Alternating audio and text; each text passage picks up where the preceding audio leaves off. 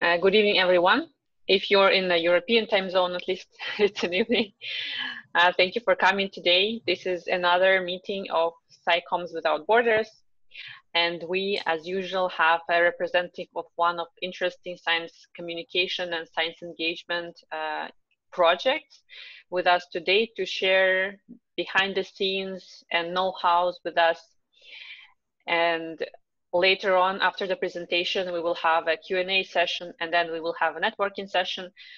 Q&A will be recorded, and then it will be published on YouTube for people who could not join today, but we will have also networking off the record, so you will be able to turn on your cameras and tell us a bit more about your projects. It's always very interesting to see who are joining our meetings, and there's always a lot to learn from you. And with this, I invite Clara to take on the stage. And Clara, please tell a few words about yourself, and then you're welcome to share the presentation and start with your talk. Okay, yeah, thanks a lot, Victoria. So yeah, my name is Clara, or Delphine Clara Zemp. So actually I'm from France and Switzerland, and I'm currently living in Germany since more than 8 years already. I'm a researcher, a scientist working at the University of Göttingen since about 4 years. And since a few years I started to do also some outreach, not just science, but try to communicate the science to a broaden audience, and also with several of my friends, including 𝗕𝗶𝘁𝗵𝗺, who is here, and Anastasia. We also started to create these initiatives, Lectures Without Borders. So yeah, that's what I've been asked to briefly talk about today. So I prepared some slides, but I also hope this will be a bit less formal, and that there will be some discussions, because for me it's also nice to have the opportunity to discuss with other people who are interested in outreach, and to have more lively discussion than just me talking and my slides. So Great. Yeah, I don't know what else. Sure, just share the slides, and then we talk more. And I'm sure I will have tons of questions, and I guess others will have as well. Okay. So just quick.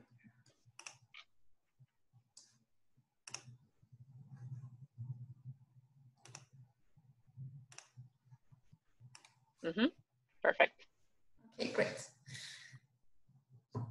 So yeah, as I mentioned, I will talk about Lectures Without Borders, but actually within these initiatives, I'm mainly responsible, or mainly interested in environmental education. So I'm gonna specifically talk about that.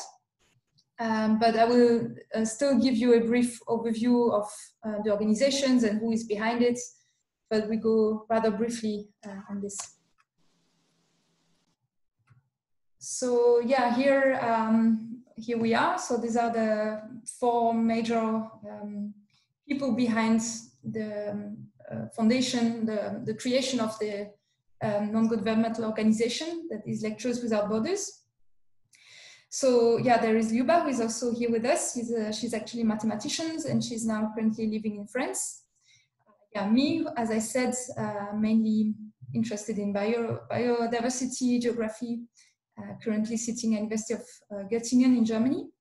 And then we have Misha, who is a math teacher sitting in Munich, and Anastasia, who is from Greece and who is a physicist working in Italy. So as you see, we have very diverse backgrounds. We're very different people, also in terms of interests, in terms of origin, and so on. But still, we really enjoy working together and discussing the strategy behind Lectures Without Borders. And so, yeah, we meet once a month, more or less, so it depends, of course. But yeah, the funny thing is, until now, we never met physically all together. So since 2 years, we coordinate, we communicate online mainly. And of course, we enjoy meeting from time to time, but never really all at the same place. So that also means that this remote online organization is actually possible. And yeah, here's just to give you a brief overview of what Lectures Without Borders is about. So actually it started in 2017 as 𝗬𝗏 traveled to Nepal, and she gave there a talk in local schools about mathematics and climate science together with some of her colleagues. And I think that's what triggered the whole idea of better connecting scientists to schools, because scientists used to travel a lot for several reasons, either going to conferences or for holidays or meeting other colleagues in different countries. And yeah, this is a very nice opportunity that we don't just travel, but also use this moment of traveling to do also some outreach and spread science in the world, and in particular in different schools. So this is basically how Lectures Without Borders is organized or is working, at least before the COVID crisis. So the idea is that we help scientists to find schools wherever they travel. So if scientists tell us their destinations and the time when they want to go somewhere, then we try to match their travel plans with local schools. So we have actually local coordinators who are in charge of matching this. And we also try to find schools who are interested in hosting scientists. And so this is a real coordination work that involves a lot of emailing and so on. And there are actually 2 people working part-time on this coordination for the scientists and for the schools. Yeah, just here some overview of our activities. So these are rough numbers, but just showing that our activities are increasing in the last years, and we hope to continue doing so in the future. So we do organize a lot of lectures, either physically in classrooms or outside, as I will give you some examples, but also recently more online. And yeah, that's just some visualization. And here also to give you an overview of where we actually do most of our activities. These are the countries where so far we have mainly been involved or mainly been active. So these are a few countries in different continents, but we are always interested in reaching other countries depending on the people who approach us, the contact that we have, and trying to expand our network based on our local partnerships. So yeah, of course, interrupt me if there is anything you would like to know more, but if it's not the case, maybe I'll... Let's continue, and then I think we ask more. Okay, so maybe I will talk about the aspect where I'm personally more involved in the organization Lectures Without Borders. And this is about environmental education. And in particular, I've been conducted several activities in Indonesia in the field. So the question, why Indonesia? Well, as you probably know, this is a hotspot of deforestation of tropical forests. Here, this is a view of one of the few remaining forests in Sumatra, Indonesia. And for example, you see adjacently here an old palm plantation. And of course, you're all aware of the ecological crisis that is associated to this deforestation and replacement of forests by plantations for different agricultural production. And so this is the topic that me and other researchers address in our research projects. So we are scientists from different disciplines, ecology, environmental science, social science, geography, humanities, and so on. About 200 people from Germany and Indonesia working collaboratively on this topic of rainforest transformation in Sumatra, Indonesia. So this here is the islands of Sumatra, of the archipelago in Indonesia here. So within this project, where I've been involved since 2016, I mainly coordinated an experiment in old palm plantation that consists of planting multiple tree species, and we try to see what is the influence of biodiversity enrichment or restoration of land. So this is more my research question of how to make all palm plantation more sustainable. But of course, this is also a great opportunity to use our experimental area as a platform for education, for outreach, because we actually have several of these plots, these experimental plots, where we every day do some kind of measurements and where all the field assistants are working. So we know very well the environment. We have already our activities happening. So it was kind of straightforward to do activities with local schools in this research site. So in 2018, I organized an excursion, an outdoor activity for half a day. And so I brought about 20 students from local schools nearby the place where we established our experiment. And these students could come to our sites, spend half a day there. And the idea was really to first give them the opportunity to spend some time in the nature, because some of them do not necessarily go so much in forests or in agroforests. It's not something very common as it is in Europe, for example, to go to the forest just for recreation or so on. There it's not so common. So especially the children are not so used to go to the forest and enjoy nature. So that was basically the main motivation. And of course, we want also to bring some science in this activity. So together with my assistants, my colleagues, and my friends, we organized several activities, basically some games and also some drawing, where children could have an insight or have an overview of what kind of research we actually do in the field. So for example, in our research, we try to monitor how the litter layer changes and how this affects nutrient cycling. So without going into detail, we did some activities of recognizing, for example, the kind of litter with the surrounding trees, so that they can understand that these leaves actually fall from the trees and that they contribute to soil formation and so on. We also did some kind of herbarium here, where the children could try to identify some of the trees that are located in our plots. And so they could compare the plants that they found around them with these herbariums. We had several of these herbariums installed a bit everywhere in the sites. And this was also a bit fun for them to try to match the leaves that they found with this herbarium. So actually it was quite fun. It was pretty successful, although it was kind of a first experience for all of us. But I think it was really nice from both sides.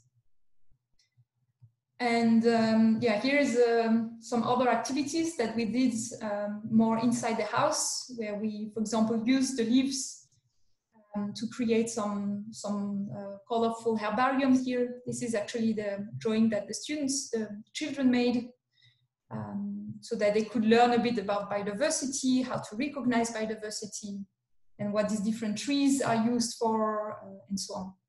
And there, what was very important for me is to involve the local lecturers also. So, for example, she's a partner from Jambi University in Sumatra. And it was very nice to do this together. So not just us European teaching the children there, but really a real exchange, a real collaboration. Can I ask a question here, Clara? Yeah. How was it with the language? So did you always speak English to your kids, and how did they, were they good in English? Yeah, actually, that's a good question, because I spent almost 2 years in Indonesia, so I could learn the basics of Indonesian. And so that also, of course, helped to communicate. So I tried to speak in Indonesia, but we did a bit of a mix. So I think it's also nice for them to hear a bit of English. They're not so much used to speak to foreigners or speak to people who practice English a lot. So I think it's also an opportunity for them to hear some English. So especially if we do this together with local people, we can translate, or we can do a bit of both languages. Mm. Okay, and then yeah, we did some more activities. So that was a few months later, I think half a year later. This time we did activities in the city of 𝗕𝗵𝗂, which is a very big city, and yeah, there are many schools where children have not so much the opportunity to learn about ecology. In fact, it's not part of their curricula so far. And so, yeah, I thought it would be fun. It would be nice to bring a bit the concept, the idea of forest ecology in the classroom. And we did this with local initiatives that is called 𝗕𝗵𝗶𝗵𝗺. And this is an Indonesian project that aims to give the children the opportunity to interact with a lot of different professionals. So they invited a range of different people from different jobs, kind of, and here I represented the science or the forest ecology parts, but there were all other peoples like architects or yeah, other kinds of profession. And the idea was to show the children what kind of jobs they could imagine having later. So that was basically the idea of this initiative, and I thought it would be nice to bring this forest ecology and how research looks like. So in this case, we created some activities where I actually used material from my own research. So for example, here, this is an image of a laser scan from the forest that I used for my own, for my own research and publications to look, for example, at the vegetation structure and so on. And I try to bring a bit of this science in the classroom, and here the children could draw what kind of animals or fruits or colors they could imagine in the forest. And we discuss a bit about biodiversity in forest, in their forest, in our forest in Europe. And yeah, it was also a bit of a storytelling to have real interactions, not just me talking in front of the board, but really have a real exchange as much as possible. So yeah, I think what was also nice with these activities was quite efficient, because in half a day we reached 4 different classes and there was a rotation. So I was with each class for 1 hour doing this activity. And then after the hour was over, I moved to a next class and did other activities. And each classes had different age. So of course it was a bit challenging to adapt the material and the activity to the different ages, but I think it's a nice way to have a really efficient day somehow, that we can reach out many different children.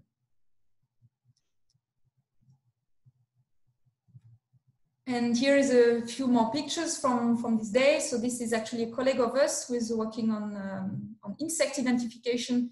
And here he brought some of his own samples from his own research to the classroom. And these children here looked actually for the first time into a microscope and looked at these funny insects. So I think it was really fun for them to see how it can look like from really macro perspective.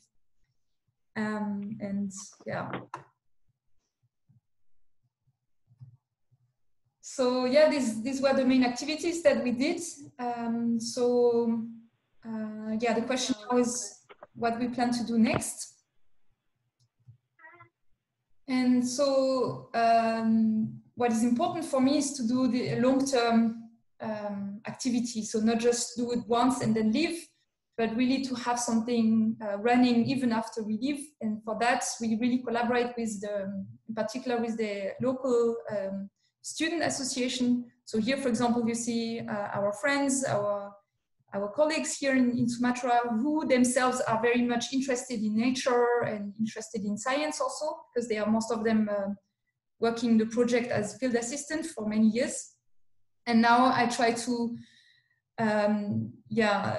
help them, support them, that they can organize their own excursions and that they can take over this activity and also have a financial benefit from this. So basically they can also live from this activity. So try to organize this on the long term. And I also we started discussing with a range of different experts. For example, here some person involved in the ministry who are in charge of environmental education in Madagascar. I've been also talking with experts in didactics of biology and so on. And we try to get ideas of how to develop materials in a way that is really adapted, really appropriate to the specific needs in the different countries, and how to make it really high quality. So this is important to discuss with experts. And then now we expand in other regions. So we've been discussing with a range of different colleagues from Ghana, from Madagascar, and also now recently we got a project to do some activities in France, Russia. And yeah, of course, with the current situation, it's getting a bit more complicated to do these excursions. But for example, on the website, if you can, I don't know if I probably cannot because I'm sharing my screen, but I can send you the link. Yeah. Where there is a virtual excursion. So of course here I could benefit from the fact that this is a big research project and we have lots of videos from drones and so on, and we could compile nice video where people can actually visit the site virtually, and that's also something that we can use actually in different places, and it's quite nice to do for the future. Yeah, I think that's all from my side. And of course, yeah, happy to stay in touch if you have ideas or if you want to collaborate on any regions or any topic, always welcome. Yeah, thanks a lot. Cool, thank you very much, Clara. Maybe you could share the link in the chat for the virtual excursions. I think it's very interesting for many of us. I'll stop sharing.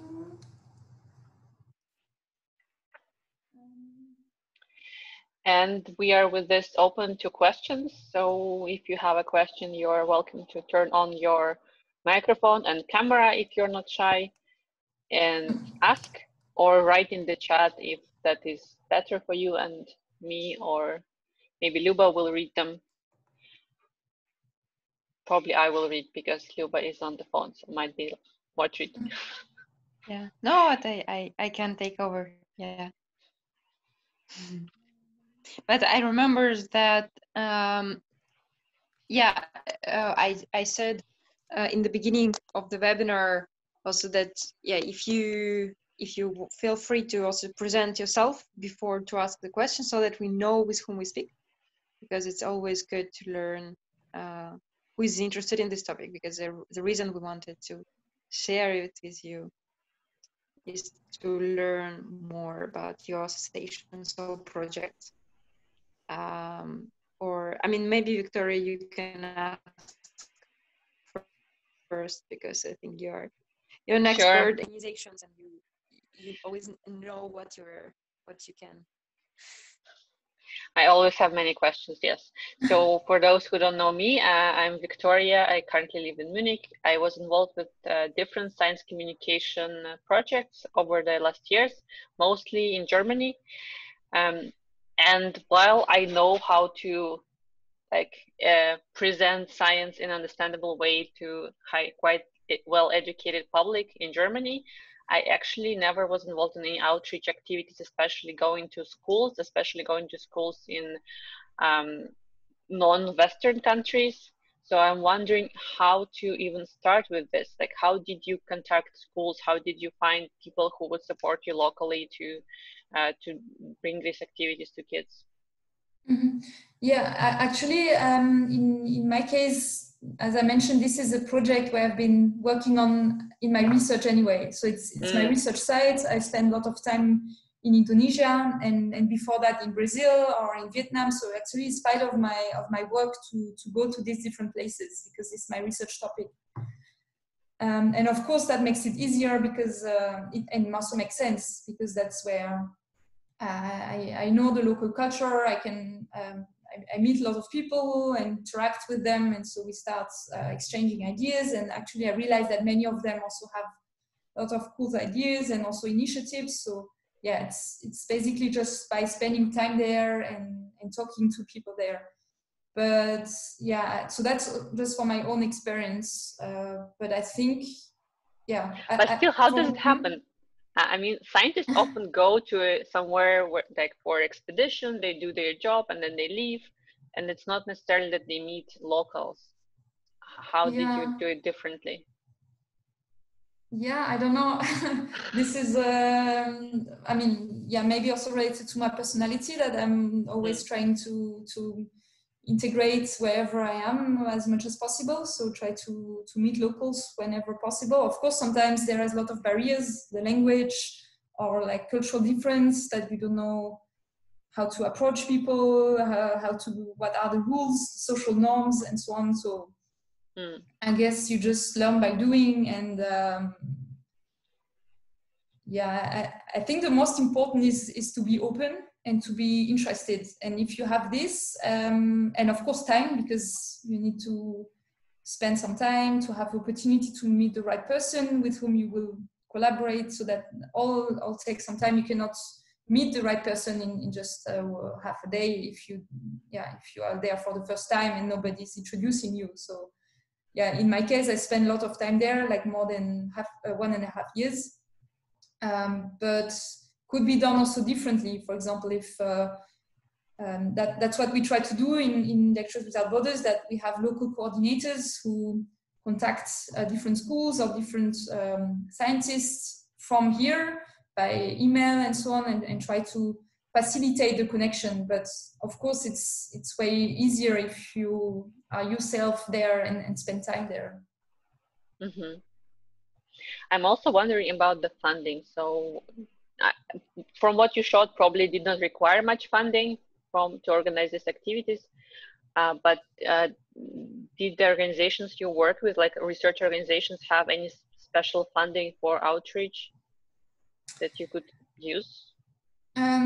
Yes, actually, we used quite a bit of funding, mainly for the transportation of the children. So we rented these 4x4 cars, and also hired people who could drive the car, prepare the picnic, and so on. So it was in the end quite a lot of people involved, and some quite of funding. And yeah, in our case, we got the support from our scientific project.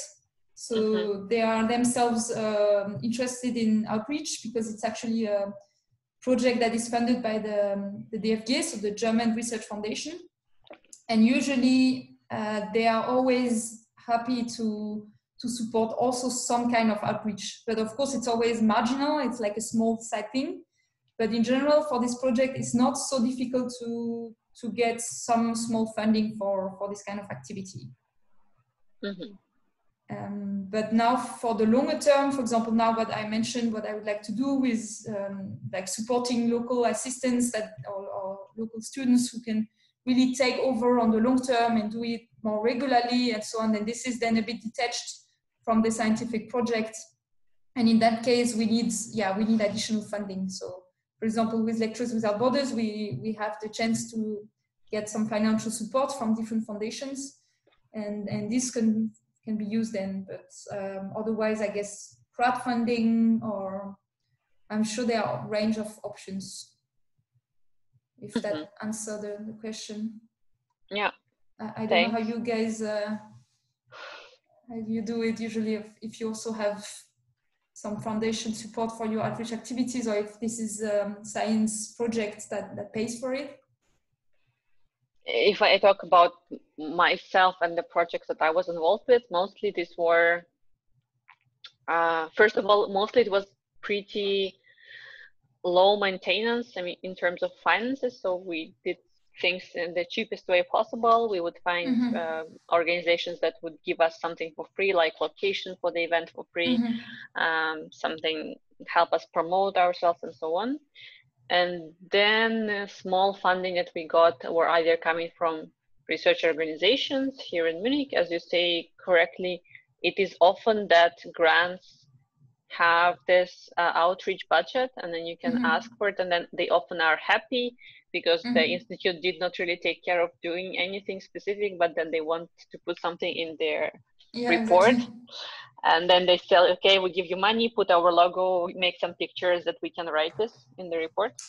Yeah. And then on a couple occasions, we were able to get some funding private from our companies.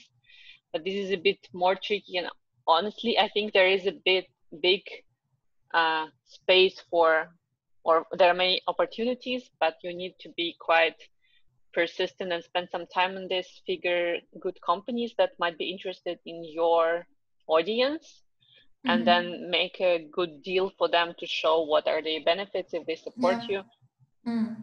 Often just the logo is not enough. Often they need more exposure. But this is also possible. Yeah. Okay, that's interesting. I know, for example, I don't know where all of you are based, but in Germany, I'm not sure, but in Switzerland, I've recently checked, and I think there are also special funding from the National Research Foundation that is different from most of the research projects program. It's kind of a different program that is just based for outreach. So that also exists in some countries. Based, I mean, it's state money, so it's public money.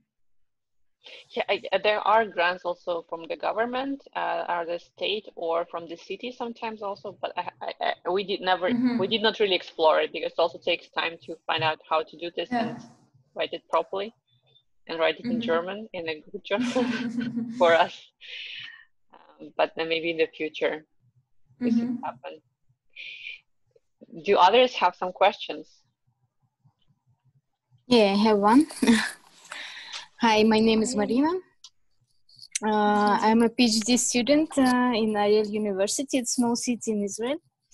I'm studying neurobiology. So I have a question. I had some ideas also. Did you think about to find maybe talented students, pupils, which can be interested exactly in your specific area, and do a long project with them? So are you not talking students at university level, or? No, school. Pupils. So you mean some kind of collaboration? Do you have something specific in mind?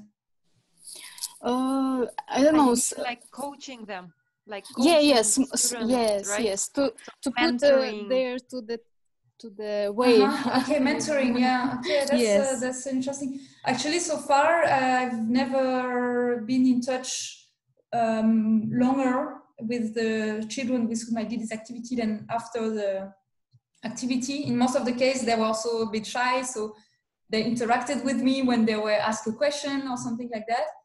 But it's not, I mean, so far at least, I didn't have any student who came and who wanted to stay in touch or anything. But of course, I mean, that would be really, really fun. I'm not sure, do you have this kind of? We are open for it, right? But we put our forces so far, right? Correct me if I'm wrong, Delphine, to other things. Sorry for interrupting. Yeah, I mean, it depends. I guess it's also sometimes can be also personally interesting to have like a real exchange. Yeah, I don't know. What is the name of? Sorry, what is your name? Marina. Marina. Yes. Did you have this kind of long-term exchange? No, I thought about it, about this, because when I was at school, it was really hard to believe that you can be a scientist outside of the country. I'm from the very small city in Russia, and I was living in out of the city, and it was like, okay, I have a future in the next shop to work like a cashier. So, but you know, some steps, and I'm here in Israel, and it's so exciting to sharing this with other people. But I don't have any idea how to find these talented school boys and girls. Yeah, actually, in my case, it's mainly the long-term contact that I have is mainly from the student university. So the more older people, like 20, 25 or so. And in this case, I have regularly contact with them, and many of them are actually interested in doing PhD or interested in research, but they're confused how to start, or what to apply for, and in this case I try to provide advice and to support them, to motivate. Yeah, but that's more at the later stage. But actually, just to mention that actually, Marina, maybe for you it may be interesting if you're interested in doing that. You may contact Anastasia, who is our coordinator, and she did a lot of contacts with schools around the globe. And so with some schools, she has almost personal connections. I mean, not almost, but they know her. They call her like in the evening or something. So it may be a good idea there, right? Sometimes director of a school can say, you know, this person, he is like, he wants to, right, to become a, like he wants to study more, so we can organize more webinars for them. We were doing the recent webinars for 𝗕𝗿 or 𝗕𝗏, and those students, they were really, really attentive. It was incredible. Like I was really happy that we found connections to those small schools, but it was really good experience. Yeah, it's okay. There were only several lectures. They were not like long term, but only like a course, a small course. But it's possible. Yeah, like you can come to the website, and we will answer you as soon as we can. You have some ideas. Yeah. Any other questions?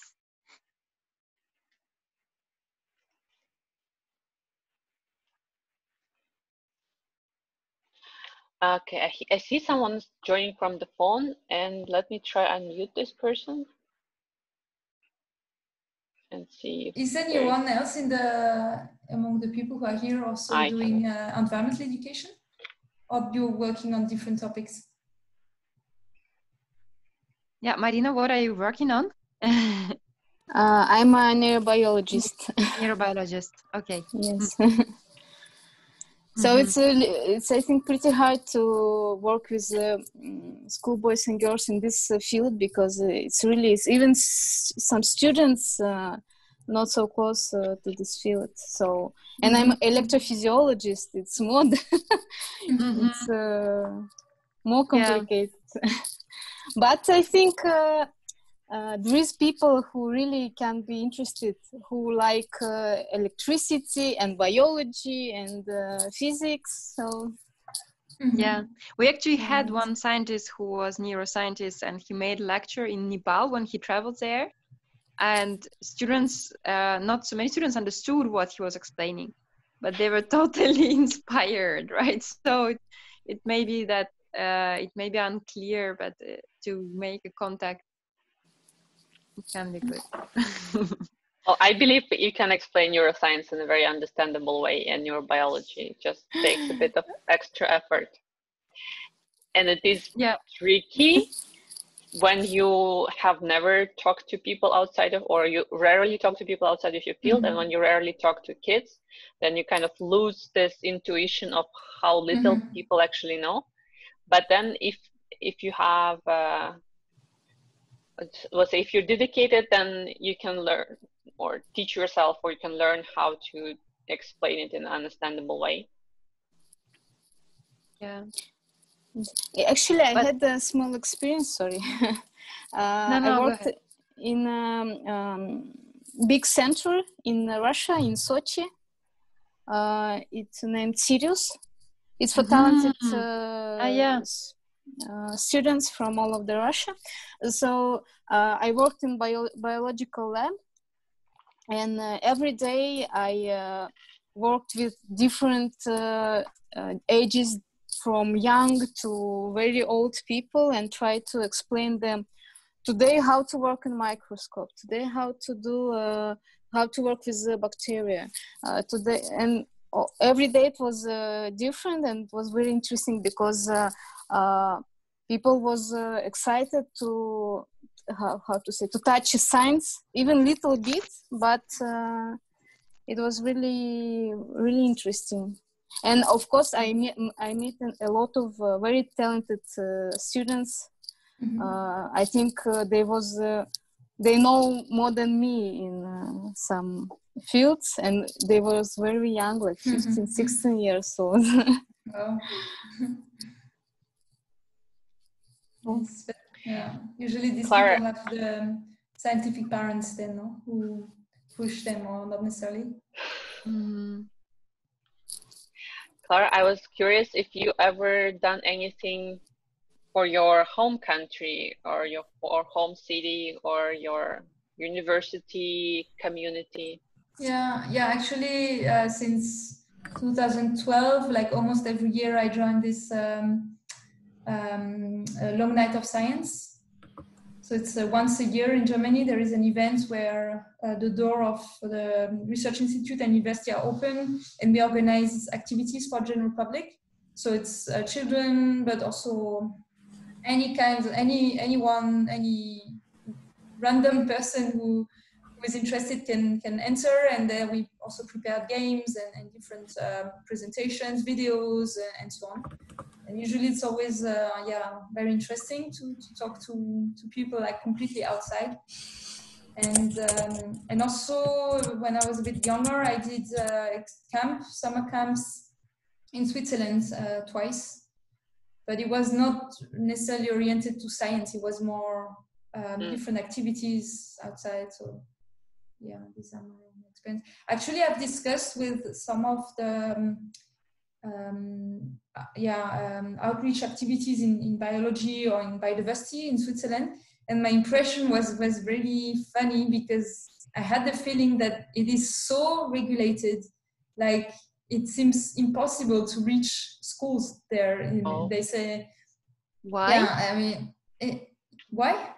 Why? Yeah. Yeah, it seems, there's like sometimes Swiss regulations that they have this fixed curricula, and they have their fixed programs already so much planned ahead.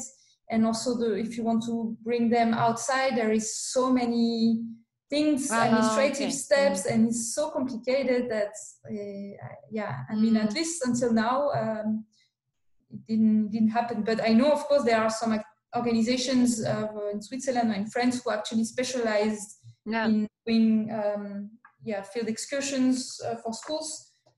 But these have like a long-term collaboration with also, I guess, the educational administration, or I don't know how they work. But in my case, it was they were not so open, at least the people.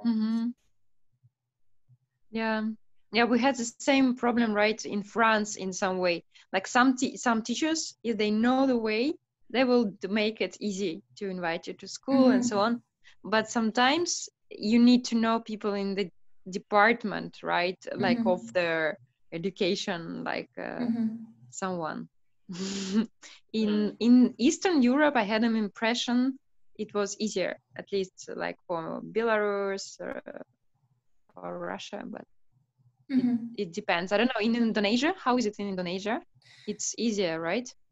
Actually, I didn't so much take care of that part, because this was mainly the local coordinator, the research coordinator, who took care of this, and she's a very influential person. So I guess it was very easy for her to use her position to kind of convince people. And I don't know. Generally, I think so far I had the impression that they were always very, very happy to receive externals and also foreigners. Of course, that's also something that people are always interested to meet or so on, because it's not so common there to meet foreigners. So if you say that you want to organize an excursion with Europeans, some people are interested just because of that, which sometimes I find weird. But maybe that's also, I don't know if you had some similar experience elsewhere, and how to break these barriers of people who just want to meet you because you are from outside. Well, I think there are good reasons why schools are regulated, right? Because they try to protect kids from absolutely bad things. So I think absolutely. it then makes sense probably that there are certain barriers that you need to go through. Yeah, I'm not sure, but